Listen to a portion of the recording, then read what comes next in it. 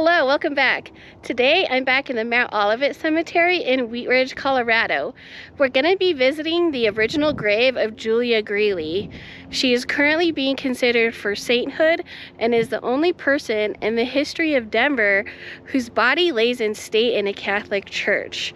So I'm going to be telling you about her story as we go visit her original grave, and then we'll also go to the church where her current tomb is. Julia Greeley was an African-American philanthropist and Catholic convert. An enslaved woman, later freed by the U.S. government, she is known as Denver's Angel of Charity because of her aid to countless families in poverty. She is currently on her way to sainthood.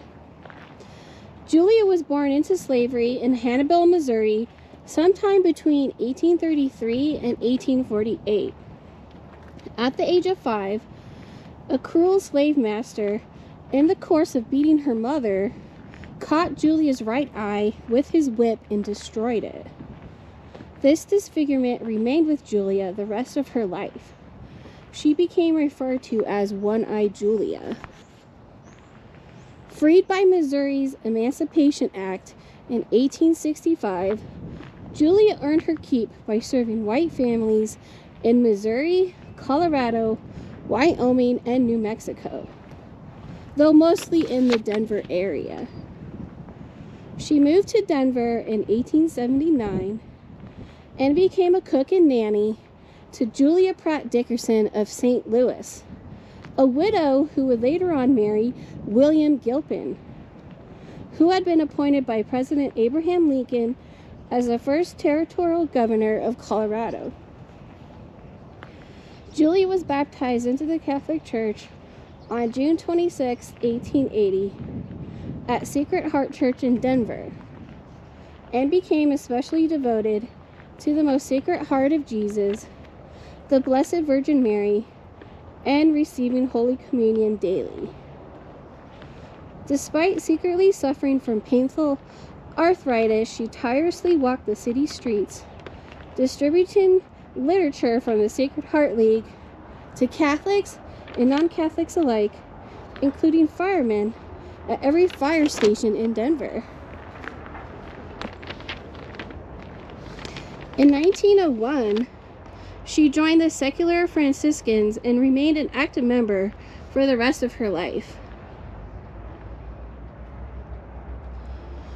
Julia spent the majority of her time helping others and completing church duties. When the Gilpins died, Julia began to do labor work for a number of wealthy white families. With this money she made, she decided to give it all away to people who needed it. She pulled a little red wagon through the streets of Denver in the dark to bring food, coal, clothing, and groceries to needy families.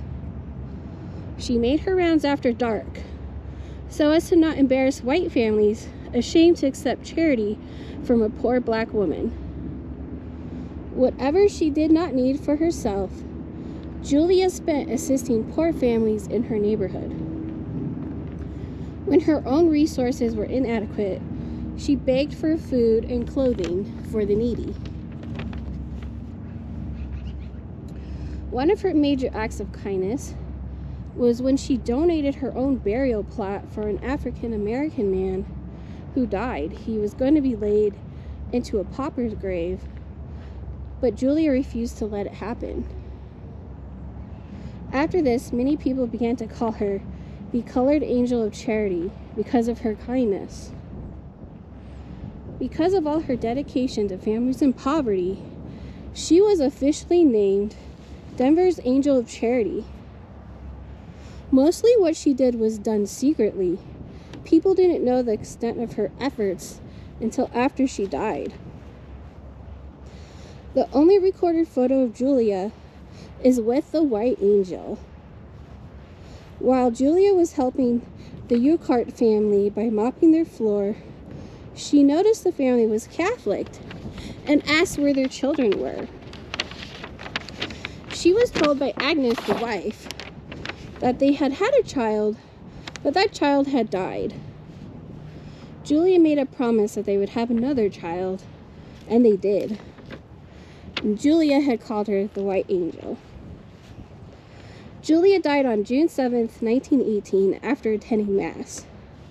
As she lived in a boarding house, Julia's body was laid out in church, and immediately many hundreds of people began filing past her coffin to pay their grateful respect. She was originally buried here at Mount Olivet Cemetery. In 2016, the Archdiocese of Denver opened her cause for canonization, enabling her to be called Servant of God. In 2017, her remains were transferred from Mount Olivet Cemetery here to the Cathedral Basilica of the Immaculate Conception, making her the first person to be interred there since it opened in 1912. Julia's bones were placed in a funerary box made of exotic red wood, which then became entombed in white marble near the altar. She has the distinction of being the only simple Catholic in the history of Denver whose body lay in state in a Catholic church. And Julia is one of 6 African Americans and 3 former slaves under review for sainthood. So we're coming up to her original grave here, and the cemetery doesn't mark it because she still gets lots of visitors even though her body isn't here yet. But this was her original resting place, and I believe this headstone is newer, so I'll put a picture of what the original one looked like. But they still put this new one here for her. It says, "Beloved Julia Greeley, former slave, Angel of Mercy, Sacred Heart League promoter, secular Franciscan, servant of God." And then it says her body rested here 1918 through 2017 and now awaits the resurrection in the Cathedral Basilica of the Immaculate Conception. And then they put her only picture here with the white angel baby. So yeah, very cool. This was the spot she was originally buried in. So now we will head over to the Catholic Church in Denver to see her tomb and where her body now lays. So I'll see you guys over there. Alright, we're at the Cathedral Basilica of the Immaculate Conception down here in downtown Denver. And I'm going to go inside and show you Julia's tomb. Now normally they don't allow filming, so I got permission from the Reverend to do so. So I'm super excited to go inside and show you guys.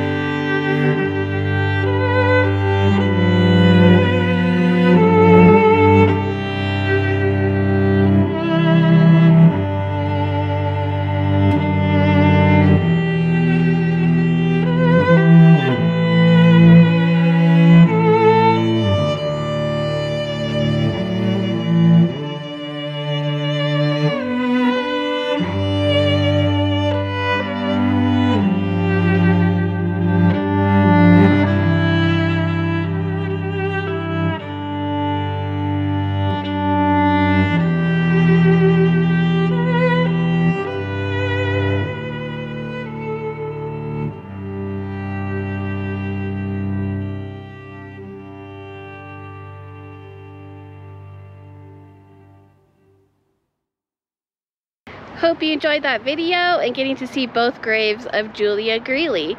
Please like and subscribe for some more videos, and I'll see you at the next grave. Thanks.